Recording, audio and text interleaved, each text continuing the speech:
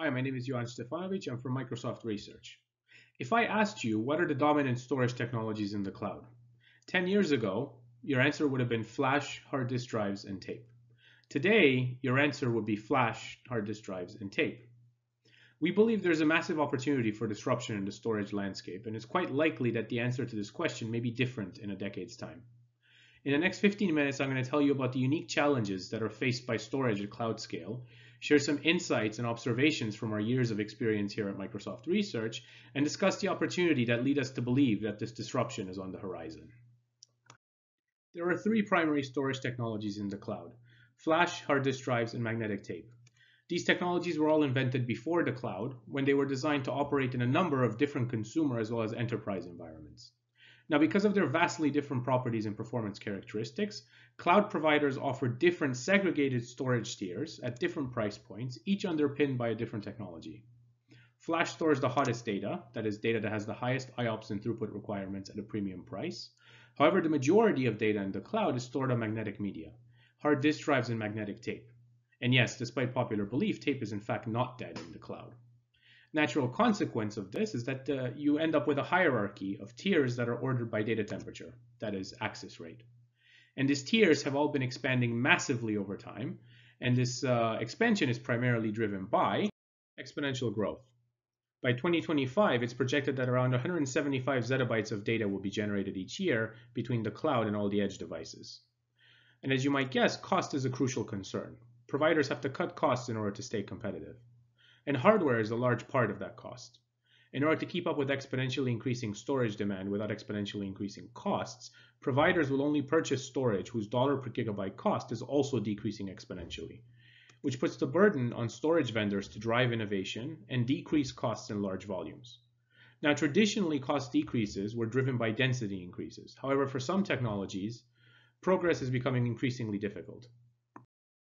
Every successful technology follows an innovation S-curve, as shown here. On the x-axis, you have time, and on the y-axis, you have some metric of interest that captures the progress of the technology over time. For storage, this is typically something like gigabytes per dollar or IOPS per dollar. And there are three eras. In the era of ferment, there is very little improvement to the metric of interest because the technology is still in its infancy and its basic physics are still being understood. Once these basic mechanisms have been understood, the technology takes off, and you get a period of rapid improvement to the metric of interest. Often this is captured by some rule of thumb, like the capacity will double every 3 years or so.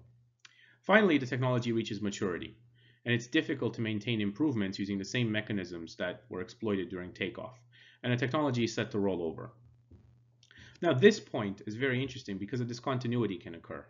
If a new technology can come along and make enough progress to reach takeoff, it can quickly surpass the incumbent technology. So we think of the S-curve as a qualitative tool for understanding different technologies' life cycles. And what we want to understand is at which point are the incumbent storage technologies likely to roll over. And what we found is that density alone does not paint the full picture. So in the paper, we have a much more detailed data-driven analysis, so I urge you to read that. But here I'm just going to focus on the high-level trends that worry us going forward. We believe that flash is approaching maturity. Increasing the number of layers in a 3D stack results in linear density scaling, while increasing the number of levels per cell brings only marginal density improvements. Decreasing feature size, which would result in the largest quadratic density gains, fundamentally decreases flash endurance. And it's difficult, given where flash is now, to see how exponential growth can be sustained over the next decade. We believe that hard disk drives have already reached maturity. The rate of density improvements has stalled for over a decade, but the bigger problem is that given hard disk drives' form factors and mechanical designs, the IOPS per terabyte will continue to drop as density increases, leaving stranded capacity in each unit. And for tape, while it's unclear whether they've reached maturity for raw capacity, the number of tapes shipped every year is decreasing. Tapes are a very niche, shrinking market. In the past, there were 6 tape manufacturers on the market. Now that's shrunk down to only 2, Fujifilm and Sony. For a cloud provider whose future growth depends on an external shrinking ecosystem, this is not good news. And it's unclear if the economic incentive exists to continue driving meaningful innovation in the tape ecosystem. So what does all this mean for the future of cloud storage? Could there be a disruption to the dominant storage technologies in the next decade? So up next, we're going to look at some of the unique properties and aspects of cloud storage design, as well as some of the opportunities for new technologies that are designed to be cloud first. Storage tiers in the cloud are virtualized. Customers buy SLAs, not a particular technology. To minimize cost, providers can choose whichever mix of media they want to underpin a tier, as long as it can support the advertised SLA. As technologies migrate over their S-curve, the storage that underpins a particular tier can change. At the moment, flash is displacing hard disk drive workloads, and hard disk drives are displacing tape workloads. A technology has to remain competitive in order to avoid having its share of the market eaten by other technologies, both new and old. Mature technologies will find this increasingly difficult. However, tier virtualization also presents a very unique opportunity to bootstrap a new technology. In order for a technology to reach takeoff, it needs sufficient demand to generate the production volumes necessary to drive down per unit costs and make it commodity priced. In the past, storage technologies would often have to generate this demand and drive up volume in the consumer space in order to be successful. However, cloud providers have this demand already. Individually, each of these tiers is enormous at cloud scale and has sufficient demand to drive the per unit manufacturing costs of a new storage technology down. Providers can transparently deploy new technologies to underpin existing tiers and generate enough demand and volume to commoditize the technology. For cold archival storage, a provider can transparently deploy a new technology like silica or DNA alongside tape, for example. Or they could even offer a new tier that's underpinned by a completely new technology. So if we're going to design a new storage technology specifically for the cloud, how should we do it? Now, one very important aspect of this is maximizing the utilization of every component in the system while maintaining the flexibility and reconfigurability needed to meet the workload demands. The cost of any underutilized resources has to be absorbed by the cloud provider. And one mechanism for achieving this is disaggregation. Now, when I say disaggregation, most people think of infrastructure disaggregation. Storage racks that are physically separate from your compute nodes, and storage is accessed over a data center network. Now, while this lets you multiplex your storage across many workloads, it relies on many expensive general-purpose storage servers that do nothing but service IOs. The ratio of CPU and memory to storage is fixed, and as workloads evolve in data ages, these resources can start to become underutilized. To reduce the number of servers in a storage rack, at MSR Cambridge, we've experimented and shipped disaggregated designs at the rack scale. In this design, you have a small number of storage servers and drives that are disaggregated into dynamically configurable resource pools. This lets you scale the amount of CPU and memory resources needed to right size to the workload at any given time. Now, while this is great for adapting to evolving workloads, it does not reduce wastage inside the individual storage devices. The form factor and mechanical design of hard disk drives has led to a decrease in the I/O density, that is the IOPS per terabyte over time, and this problem will only get worse as density increases. To meet IOPS requirements, providers have to buy more hard disk drives, resulting in stranded capacity that's not accessible at the same I/O rates in each unit. The fundamental problem here is that the integrated form factor means that you cannot scale I/O rates separately from the media. We believe that a cloud-first storage technology should be designed to be fully disaggregated. That is, every resource and functionality across both the hardware and the software stacks should be designed to enable elasticity and maximize utilization without sacrificing maintainability. This lets us also right-size the storage stack processing. We can use exactly the right amount and type of silicon that we need for both the write and the read stacks. We can move these near the hardware if it makes sense, and we can even specialize them. So we can have low-power custom ASICs, for example, or machine learning accelerators depending on the type of processing that we need. In fact, we're working on a technology to replace hard disk drives that could provide the ability to scale I/O rates independent of the media. So one might say, is it worth it? But remember that at cloud scale, every inefficiency adds up. When you're running hundreds of data centers, even a 5% improvement will translate into millions of dollars worth of savings. So we believe full disaggregation is key to being able to keep up with exponentially growing storage demands effectively. Now, another important aspect is embracing form factor freedom.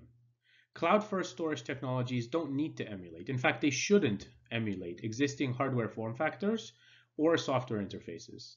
In the consumer space, form factor compatibility was very important, but in the cloud, this is not the case. Equipment deployment is done at rack level, and the only constraints that matter are that the racks have to fit within the data center's loading docks, as well as the power budget of the data center. A cautionary tale for this are tape libraries. Their mechanical and system design is inefficient and prone to failures. For some workloads, tape drives can have abysmal utilization rates, spending most of their time spooling tapes and waiting for robots to load and unload them, rather than actually performing useful I/O. A cloud storage technology should not cling to antiquated designs and compromises that were made from deploying the technology in many different settings. Co-designing the hardware and software also means that you can more easily design for tail latency, which is very important as providers have very little insight into customer workloads and storage tiers need to be provisioned for the 99th percentile. Current approaches are mostly software-based and are at the mercy of whatever information the software device chooses to expose. Disaggregating the storage compute, for example, the compute necessary to decode the data that you read from the media, to general purpose hardware also allows the software to ride the compute hardware trends as new hardware is deployed to the data center, which means that over time you get to reduce your costs and improve efficiency. Finally, sustainability is also a very important concern, particularly for media storing long-lived archival data, and I urge you to read our paper for more details on that. So today, cloud storage is poised for disruption, but what about tomorrow? In the cold storage space, we believe that tape is likely to be displaced by silica in the near term, as glass offers a very environmentally resilient long-term media without bit rot. And in the long term, DNA can offer very high data densities, provided that the correct storage system can be built to leverage these media properties.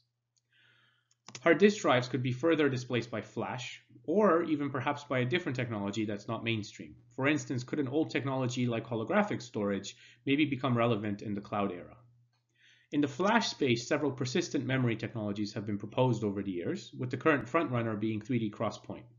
However, byte addressable persistence can be built at cloud scale using batteries, DRAM, and flash. And with XPoint offering much lower densities than flash and worse latencies than DRAM, it's unclear how the current strategy of replacing those two technologies will pan out. Of course, it's also possible that something completely new that we have not yet even considered is the future. So to conclude, cloud storage technology should avoid drop-in replacement emulation. The goal should not be to transparently replace existing media or slot into some existing interface. It should be to build a cloud-only storage system that fully exploits the fundamental capabilities of the media. We should embrace clean slate hardware-software co-design from the materials level up, as we believe this is key to building a technology that can cope with the exponential growth that we're seeing in the cloud. Finally, we believe that multidisciplinary teams are very important. Traditionally, research groups tend to work separately on the different layers. Physics groups tend to work on the new media, EE groups will design the packaging like memory controllers, and CS groups will build the software stacks. And the problem is this isolation can lead to emulation approaches where separate layers are individually optimized without consideration for the end-to-end goals of the entire storage system, which is the most important thing in a cloud setting. On Project Silica, for instance, where I'm currently working, we have a mix of physicists, chemists, optical scientists, electrical engineers, mechanical engineers, designers, as well as computer scientists. Breaking communication barriers isn't always easy, but by leveraging and combining the strengths of each of these fields, we've been able to progress much quicker and come up with much more creative solutions to the hard technical challenges that we're facing. We believe that if there is to be a disruption in the cloud storage space in the next decade, then this community should be at its forefront. And we invite you to join us in thinking about and working on all of these challenges. I'd like to thank my co-authors, Andromachi, Chatzieleftheriou, Dushyanth, Narayanan, Benn, Thomsen, and Rowstron. I'd like to thank you for watching, and I encourage you to please read our paper, and feel free to get in touch if you have any follow-ups or questions or comments. Thank you.